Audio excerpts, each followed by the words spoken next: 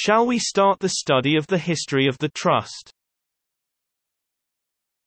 The essence of the system of the trust is one of the legal systems and legal relationships among three parties, which is used when using the other party as an agent, a trustee, or a company.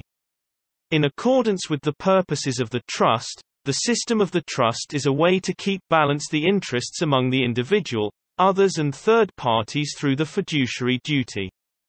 Professor Schiller of Yale University, who was awarded the Nobel Prize in Economics, said that the system of the trust is the most outstanding financial system ever created by mankind. There is a long history in the system of the trust. There are many old legal systems in the trust, such as the Code of Hammurabi, Roman law, Germanic law, Islamic law, and English law. I will introduce these laws one by one.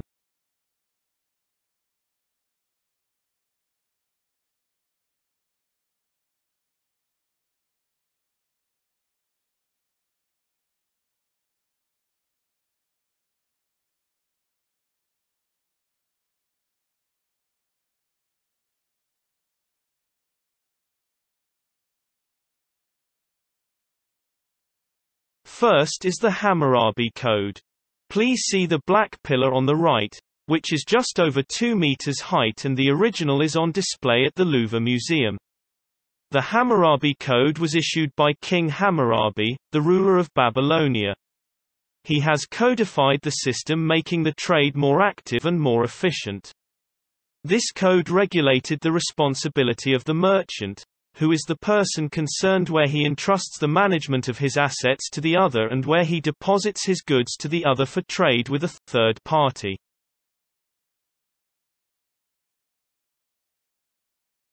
Second is Roman law. Roman law is the law of commerce. Roman trust law was created as a response to the law of the property and the inheritance, and codifies that the trustee holds the property in favor of the third party. By using trusts, Roman testators were able to leave their property to the beneficiaries who would not normally inherit the assets, such as criminals and foreigners. Third is German law. German law is said as the law of agriculture in contrast to Roman law. German law was codified in the Salica law, the Salmon system, and the probate system.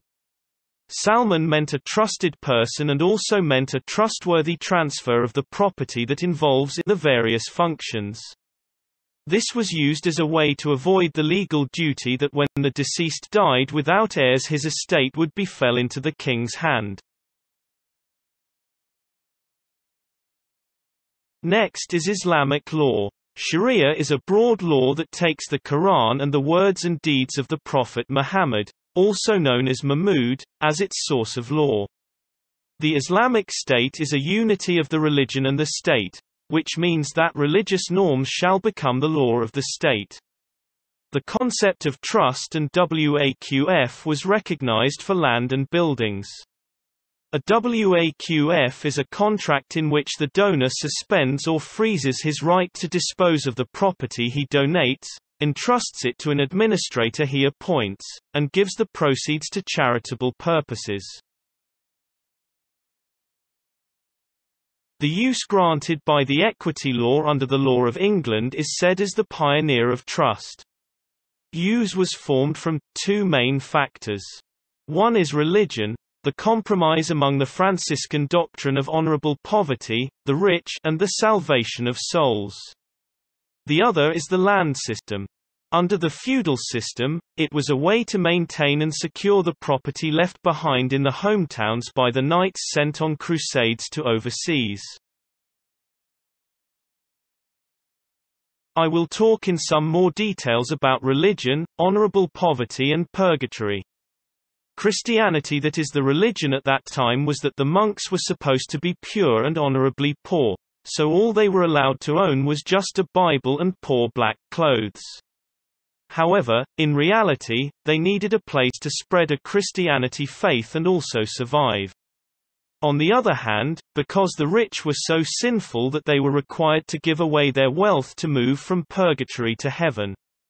So, as a compromise, the wealthy gave ownership of the lands and buildings to someone trustworthy, who would provide the church with use of the property. Next is the land system and the Crusades. The Christians have crossed the sea many times to retake the holy city of Jerusalem. As a premise of this, it was considered that all lands in England should belong to the King of England because of the Norman conquest. The land was given to the nobles and their retainers, and the nobles who received the land had to manage it properly. If they did not manage the land properly, they were considered to have abandoned it and lost their ownership. In addition, only legitimate male children were allowed to inherit the land, so if a person died while on the sea voyage and had no legitimate male children, the land must be returned to the King of England. Therefore, in order to avoid this, he entrusted the management of the land to a trustworthy person when he went to war. In 1535, the Statute of Uses was enacted. The reason behind this was that the use was straining the state's financial status, as Henry VIII had to suffer from losing the land so much that can raise taxes on.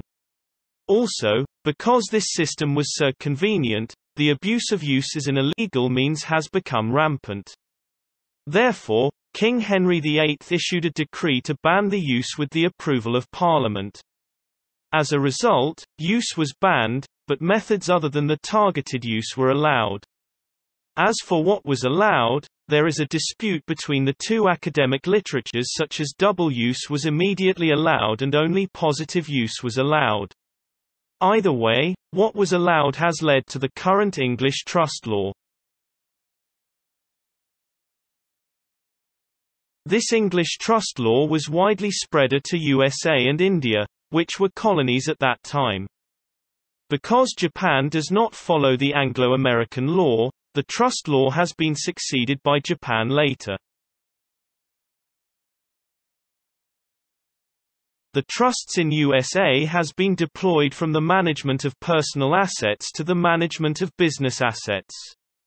In the beginning, family trusts were the basis of trusts, which were for the management of the assets for retirement life, the succession of the property to spouses and descendants, and simply the management of the property.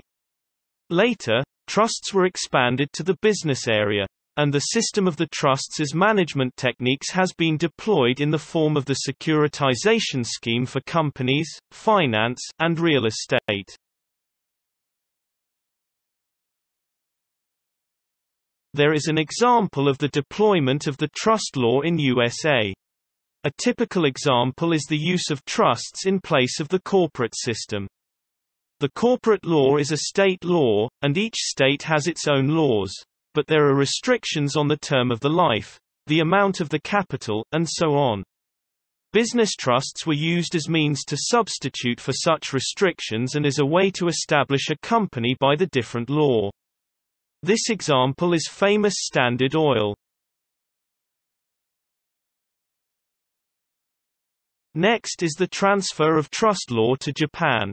As Japan did not follow the Anglo-American law, so trust law was not naturally accepted. In 1905, collateralized bonds were issued, and the trust law was introduced as a method to manage them.